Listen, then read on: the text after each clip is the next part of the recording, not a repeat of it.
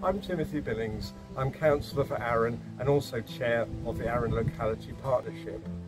I've lived on Arran for about 14 years and it is a really great place to live and to work. I'm here today as part of Challenge Poverty Week to find a bit more about the work that is happening at the Arran Community and Voluntary Services offices regarding community transport.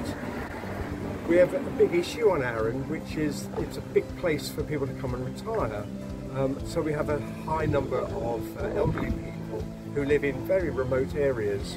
This creates difficulties for them getting out and about and travelling around Arran. So I'm here to talk to Sarah about the work they're doing to try and address these issues for the people of Arran.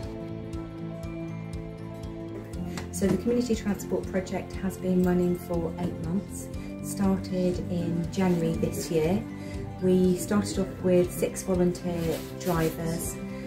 We're now up to 16 drivers, over 50 registered users of the service, and we have carried out over 120 return journeys. We're hoping to get further funding for the service through a grant that we're applying for to keep the project going for 3 years. So we've got longevity for the project and it's sustainable for people to know that it's going to be here and they can rely on the service for years to come. What have we done for you for the last few months, Belle? We've helped to get to and from the doctor's surgery. It's just a fraction too far for Belle to walk, but not far enough for the bus or really a taxi. It's made a tremendous difference. I was taking a taxi sometimes twice a week. They're very good. They come to the door and help me in and help me out. And also it's great social interaction. We have a good natter, don't